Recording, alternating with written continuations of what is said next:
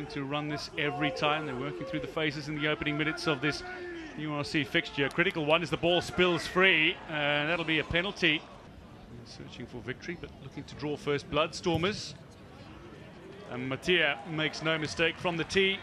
Stormers into the early lead, the champions of 2021-2022. Taken down by Marcel Tiernissen, and then to advance that cause, that's going to be a Stormers penalty.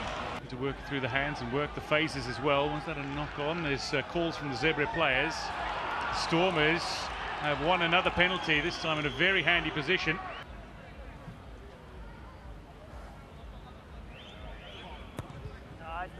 Mattia, still 100% from the tee. Mattia. Fair warning from Chris Busby. He called 6, 7 arrived.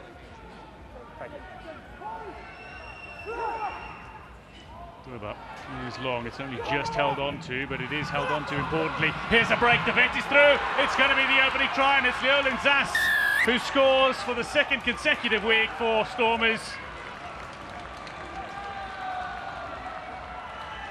Brilliant break by De Vet, and Stormers just seconds before half-time have the first try of the game. Here, 3 penalties in the first half, including one in the opening minutes of the first half. Successful again. Sets the uprights, and Yuri Mattia with his 4th penalty. Stormers up to 19 now.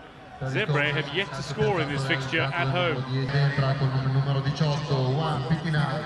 And it feels they had to make that change. That scrum has been under pressure from the get-go. But they are a side that have not been kept scoreless. We're just about 20 minutes away from that potentially happening at home. And that'd be some surprise given their victory over Munster last weekend. Looking for the line break again if this swings out wide. Stormers have got a massive advantage. Keke Murabe takes it in for the tackle, hit by Ferrari.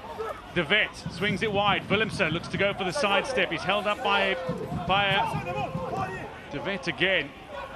Warwick Gelant, and that's going to be through. It's a fine score from Hartzenberg, who's got a massive smile on his face and celebrates with Zas. The 2 wingers have found the 2 tries so far for the Stormers in this fixture. And Gonzalo Garcia played at under 20 level together as a halfback combination. Dierenacher takes it quickly. Dan Duplessis sprints it out wide. Willemse in the line. Again, looking to work this ball out. It's a busting run from Finter, Schickeling back inside. Lone Nell breaks through one tackle, eventually brought down by Luca Bigi.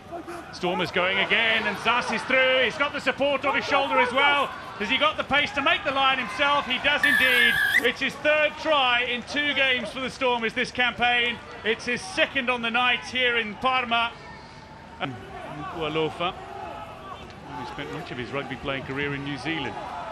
Quickly out from Gregory, who is from New Zealand. A little chip over the top. Could this be the first point for Zebre? It's going to be in for the score. It's brilliant from Gezi down the wing. And so far we've seen 4 tries in the game, and they've all come from the wingers. Indeed, Stormers look like they are going to have a very happy return here in Parma. Around the outside again, joining the line quickly to the wing, and it's going to be a cross for a score by Angelo Davids.